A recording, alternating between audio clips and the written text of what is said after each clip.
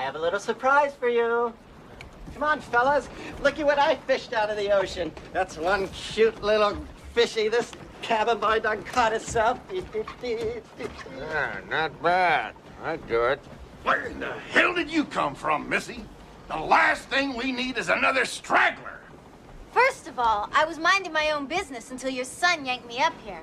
And secondly, don't you ever call me Missy again unless you want to lose the rest of your teeth. Sassy little thing, ain't she? Want me to give her a spanking? I'd like her to give me a spanking. How'd you like me to put my foot up your ass? All right, come on now, gentlemen, please. I know that salty sea talk is a big part of being a fisherman, but Trina is our guest. And until we take her to Maryland, could we please curb the language? Oh, so we're gonna drop her off in Maryland, huh? What the hell is this, a crosstown bus? Jesus.